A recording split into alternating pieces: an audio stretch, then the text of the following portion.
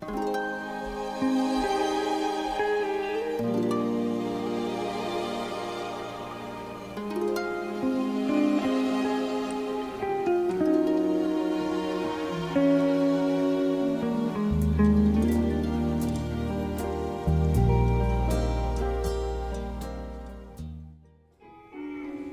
make it without the Lord. We need Him. I said we need Him. Jesus said, apart from me, you can do nothing. And that's in context of Him talking about the vine and the branches. And He literally meant separated, cut off from the vine. It's cut off from the stalk. It's going to wither and die. We need Him. Can't make it without Him. We will wither and die. We got to have His touch, His blessings in our lives. And just appreciate that song. Appreciate Corey. Thank God for them making the effort to come all the way out here for our family. And amen. Just appreciate. It's always good to be with family, isn't it? And friends and family sometimes aren't always friends. But thankful for family that is friends. Amen? And just rejoicing this morning. I'm glad that you can have a family of people in a church that feels like family. A group of people that got your back, that you love to be with, you love to spend time with, love to fellowship with. And just thank God for His blessings. And God, the Bible says He fitly frames us together. He puts us in unique situations and places for us to intermingle. And the Bible said the love of God can be shed abroad in our hearts by the Holy Ghost. I think we've been inundated with so much truth the last week. A lot of people were confronted and almost we responded in different ways to hard preaching. I guess you could call it hard preaching. It wasn't vindictive or spiteful, but it was just preaching that helps us be better Christians. And some people were saying, felt like I got my legs sawed off, and felt like preacher was preaching right at me. And a couple of those services, Brother Ryan was challenging people involved in ministry, challenging all of us to just kind of take a step up. And I thought about what I read one time. Someone said, it's not enough to stare up the steps. You got to step up the stairs. It's not enough to stare up the steps. You got to be willing to step up the stairs and go to higher ground and take the measures that need to be taken in your life to improve yourself and be what God wants you to be. Amen? I want to look at a verse of Scripture here this morning. It's in Proverbs chapter 23 and verse number 23. I want to say again, we appreciate everyone who helped make our camp meeting a success. How many agree it was a great success? Your participation, we appreciate you coming. We appreciate you giving, blessing our evangelist and preacher, and just every song that was sung and the effort that went into that. We appreciate our musicians showing up every night, singers singing, and you just doing what you do in the house of God. We appreciate everyone's effort. And I think God sees that and God rewards that. This morning, I want you to stand. We're going to read a verse of Scripture in the Old Testament. And just trying to feel our way here this morning. I had about 3 or 4 different directions to go today. I was going to preach on hell.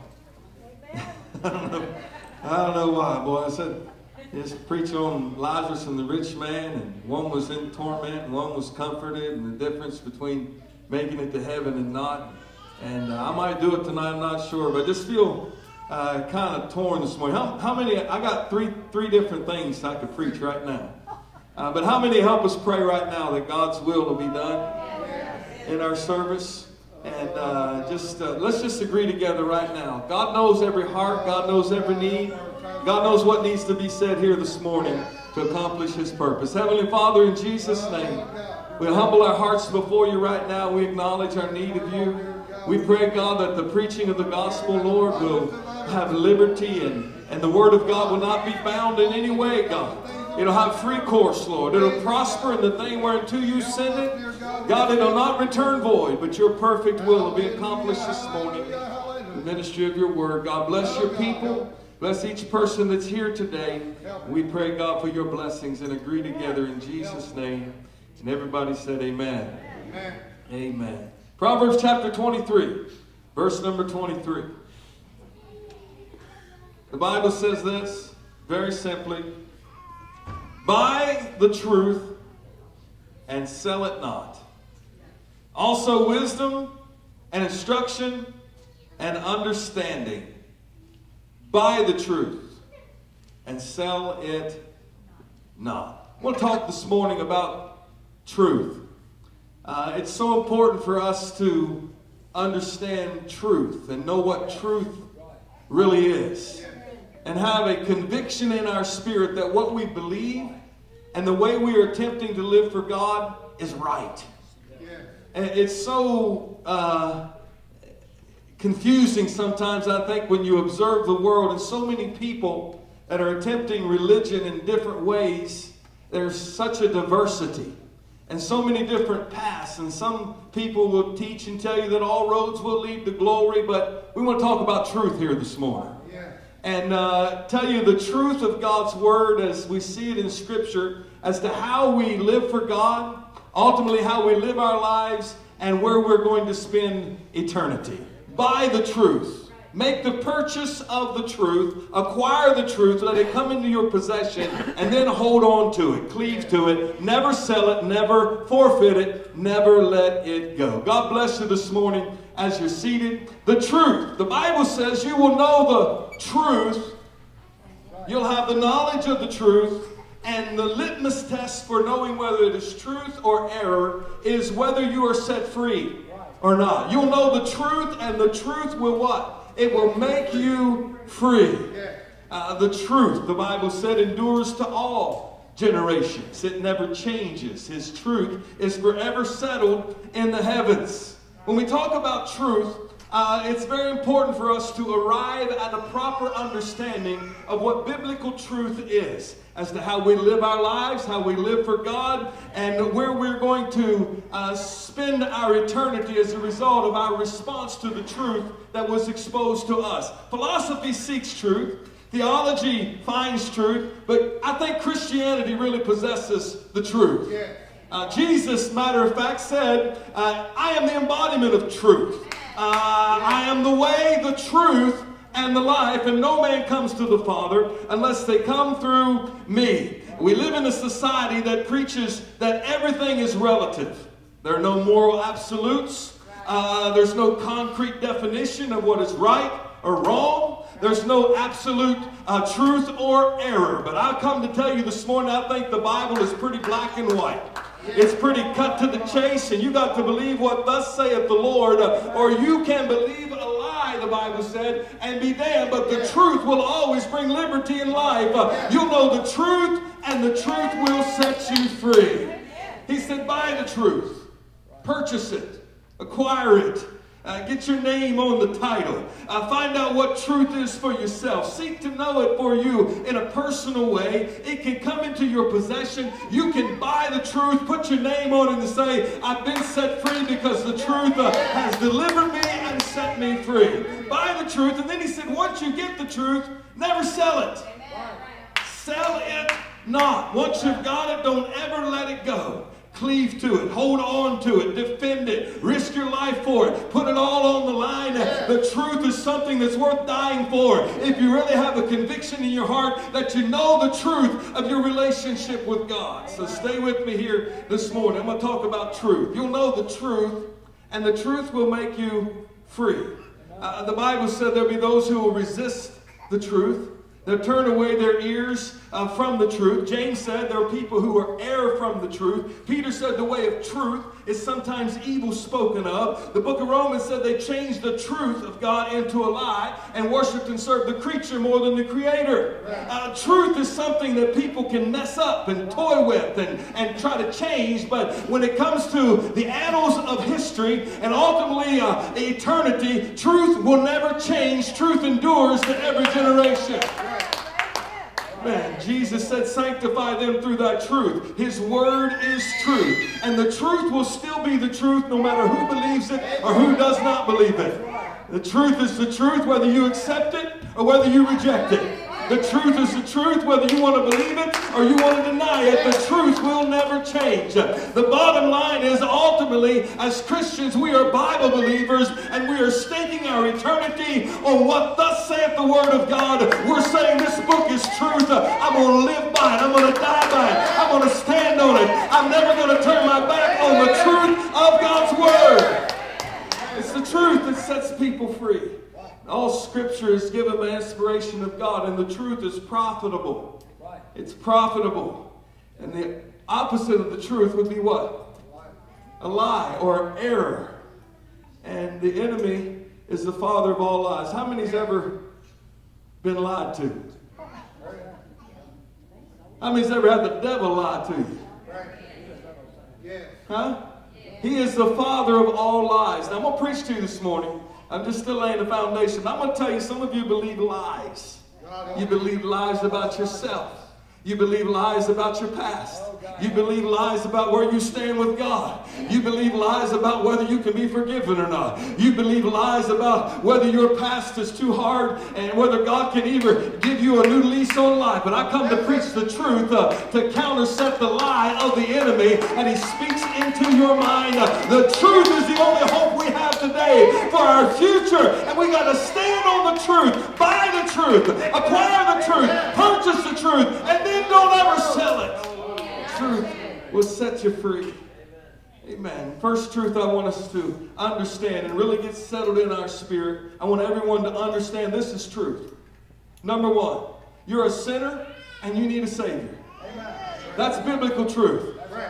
You're a sinner and you need a Savior. We've all sinned and come short of the glory of God. There's none righteous, no, not one. We all need to be forgiven. Jesus said, except a man be born again, he cannot enter the kingdom of God. Can I just preach the gospel this morning? And I want to preach the truth of the Word of God. Is a man is born into sin. He's shapen in iniquity. And you must be born again. You must have an experience with God that leads to a relationship with Him where you know that your past has been redeemed, your present makes sense, and your future is secure. All because of the truth of the Word of God. You're a sinner. You need a Savior. You see, it's the job of the enemy to lie to you and tell you, you're really not all that bad. Or compare yourself with other people and say, well, they're supposed to be a Christian. Look what they do. Look how they live. And the enemy will do everything he can to keep you from believing the truth. That you need a personal relationship with God for yourself. Amen. I know I'm preaching to a whole bunch of Christians here this morning, but there may just be a few people that need to hear the truth this morning to know that you've got to have an experience with God for yourself. You don't make it to heaven because Daddy was a good man. You don't make it to heaven because Mama was a praying Christian. You don't make it to heaven because you've got a past, a history, a track record of going to church. You make it to heaven because the truth finds you and you have an experience with God that changes your heart. You become a new creature in Him. Old things pass away and all things become new. Truth is, you are born in sin and you must meet the Savior for yourself. It's the job of the enemy to lie to you and tell you, you won't die. Isn't that what he did in the garden? You shall not surely die. It'd be all right. The truth is something that every man is exposed to. The grace of God that brings salvation appears to all men. Everybody is given an opportunity to respond to truth. And I say that and I think of this. No one's going to stand before God and say, I never had a chance. No one's going to stand before God, well, I just didn't know. Amen. The truth comes within reach of each and every individual. You're confronted with truth when you recognize that I have sinned and come short of the glory of God. And it's the agenda of the preacher to convince people of truth. It's the job of the Holy Spirit to reprove the world of sin, of righteousness, and of judgment, and make you aware of your need of a relationship with God. Listen, real people are going to spend a real eternity in either heaven or hell, and it's up to us to be confronted with truth and do something about our future. Amen. Somebody said hell is truth seen too late. It's truth seen too late. You live right or you die wrong. You get right or you get left. Amen? Except a man be born again, he cannot enter the kingdom of God. Second truth. First of all, you're a sinner, you need a Savior. That's truth. Second truth that you can hang your hat on, you will usually experience what you expect. What are you expecting God to do in your life? What are you expecting God to do in your home? What are you expecting God to do in your future? What are you expecting God to do in your marriage? What are you expecting God to do in your children's lives? What are you anticipating God to do in your future experience in the house of God? Amen. I said I think it was Wednesday night, a guy in our church testified one time, I never forgot. He said, you can believe, achieve, and receive, or you can pout, doubt, and do without. That's just about the truth of the matter. Amen. And so many times we want to make excuses as to why we're not where we need to be or where we should be or why everybody else is further along. Somebody else has got it better than I do. I like what Job said. He said, the Lord gave and the Lord took away. But I'm still going to bless the name of the Lord. I'm not serving God because what I can get out of it. I'm serving God because it's truth. I'm basing my eternity on what thus saith the Word of God. Amen. The truth will set you free. I got a few lies here I want to tell you that the enemy will speak to people's lives. First lie. He'll tell people, and you've probably been told this lie. If you haven't, you know somebody has been. You've been too bad, you've gone too far. Let that sink in. Let that sink in. You've made too many mistakes. You've messed up too much. You've been too bad. You've gone too far. The devil tells people that. There's no hope for your future. You messed up too much. You made too many mistakes. Too many failures. How many know it's still a lie? Amen. Amen. Let me counteract the lie with the truth of God's Word. The lie is you've been too bad and you've gone too far. The truth is whosoever will call on the name of the Lord shall be saved. The truth is if any man comes to Christ, he will in no wise cast him out. The truth is whosoever will call on the name of the Lord shall be saved. And anyone can come and drink water from the waters of life freely and understand that if you confess your sin, he's faithful and just to forgive you and cleanse you from all of your unrighteousness.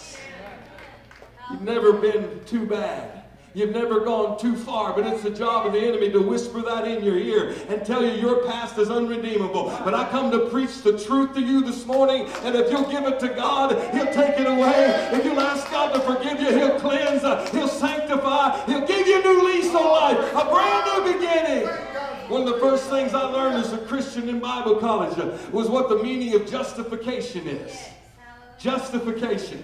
Amen.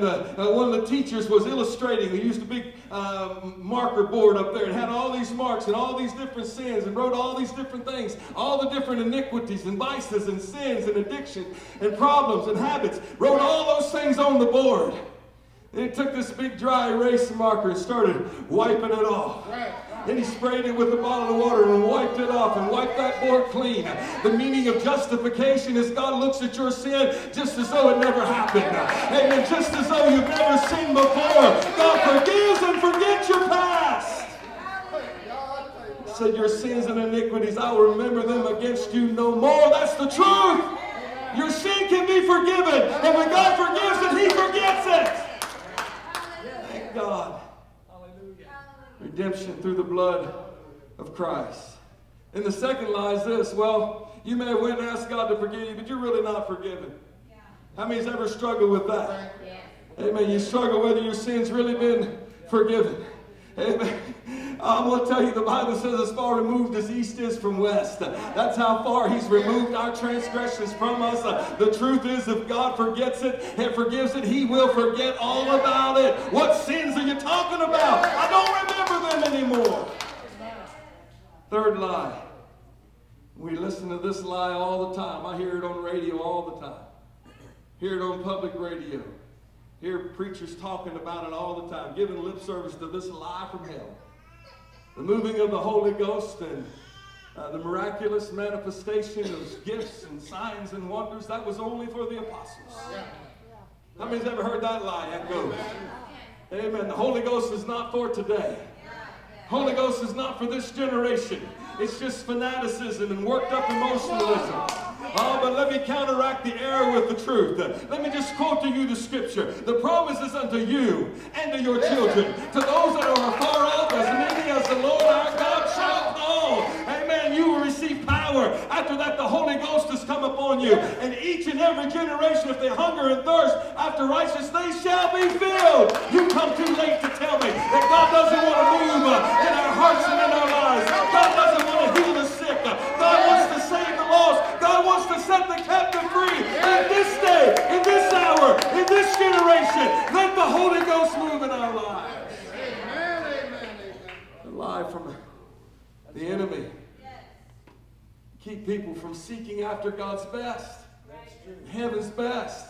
The Bible said it's his good pleasure to give you the kingdom. God wants to move in hearts and lives. God wants to deliver and set the captive free. Amen. Let me counteract this lie. The lie from hell. Prayer time's a waste of time. Now, I'm going to tell you how the enemy works. As soon as you get ready to pray, this is the way it works. You think about all these other things that need to be done.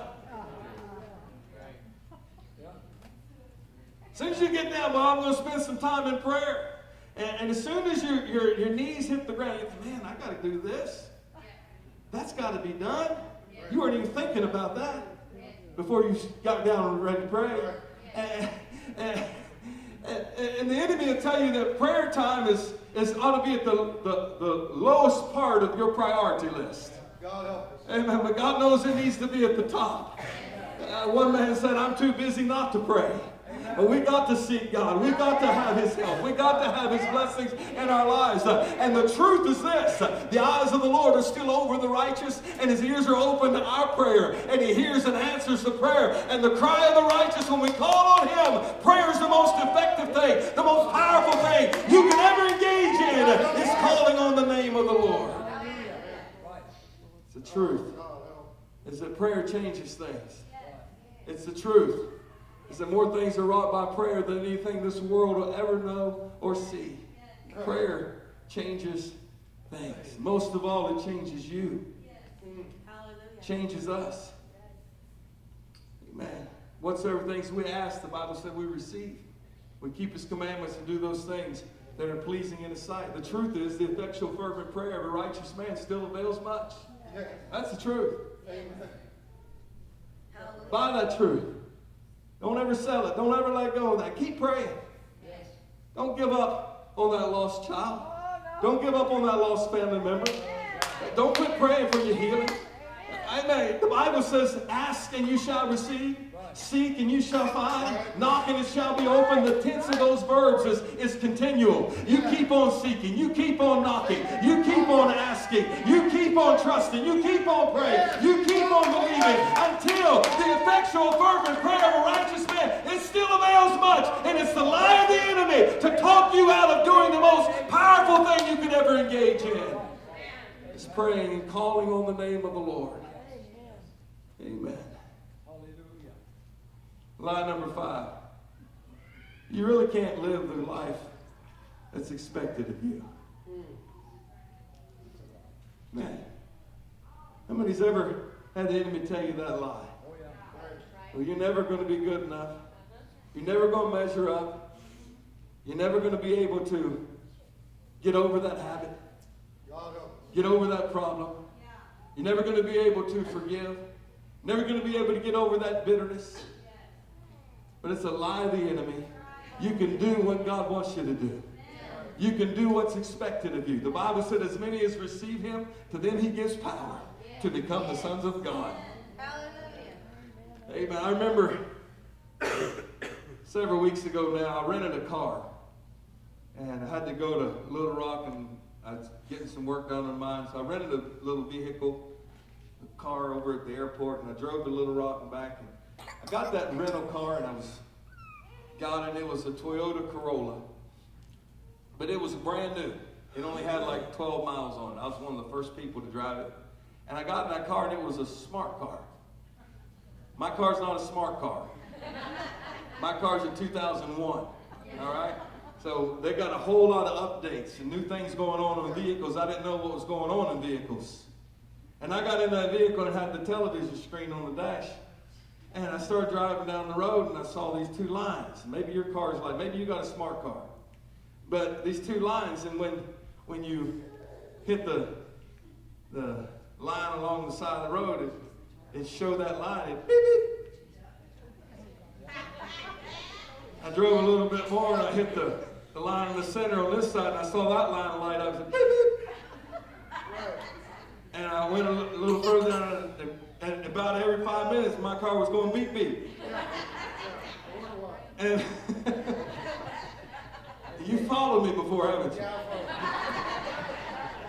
So this smart car, finally, after I don't know how many times, but it was built-in programmed into the computer in that car, I hit the line another time and it went beep, beep, and then it started flashing. And then it had a coffee cup with steam coming out. I had a picture of a coffee cup with steam coming out. And it said, please take a break.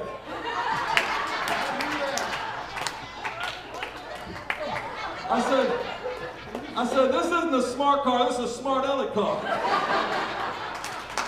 And so I talked back to her, I said, I'll be all right, thank you.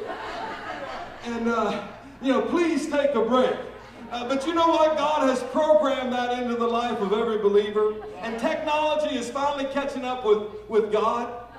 And then because you see, God gave us something called the Holy Ghost that leads us and guides us, that convicts us when we do wrong. And when we steer a little bit to the right, the Holy Ghost, beep, beep. We steer a little bit to the left, and it's beep, beep. And when finally the Holy Ghost, you need to take a break. You need to stop and rest. You need to get back to the altar. You need to get things right. Get that under the blood. It's the Holy Ghost that keeps us in check, keeps us in line. It gives us the ability to do what we couldn't do before. Thank God for the Holy Ghost that keeps us in line, keeps us between the lines, keeps us where we need to be in our relationship with God. You can do what's right. You can walk in victory. You can be an overcomer. We are more than conquerors through Him that loves us. Amen. You can live for God in a wicked and a corrupt and a perverse and an ungodly nation and generation. You can walk in victory. You'll follow the leadership, direction of the Holy Ghost. Greater is He that's in you than he that's in the world. Amen. You need Him. Yes. We need Him. Amen. I was reading this week, saw this survey, this report that was provided by the Philadelphia, Pennsylvania Highway Patrol officers. It said they hear all kinds of creative excuses as to why drivers give for speeding. Here's some of the officers' favorites, and these are true accounts of people who were pulled over by highway patrolmen in the state of Pennsylvania, and people responded with these excuses when the officer said, "Do you know how fast you were going? Or why were you going so fast?" I got pulled over last week. I didn't even know I was speeding. He said, "You know why I pulled you?" I said, "I have no idea."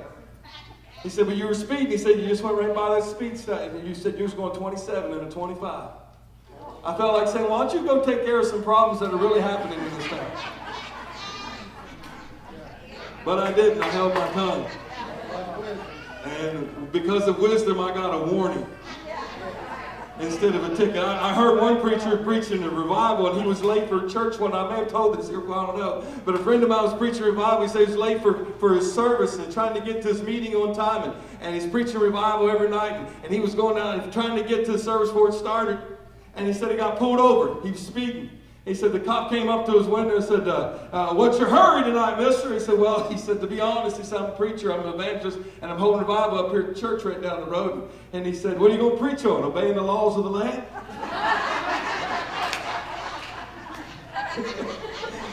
And he said, well, I'm actually preaching on mercy. I could sure use an illustration.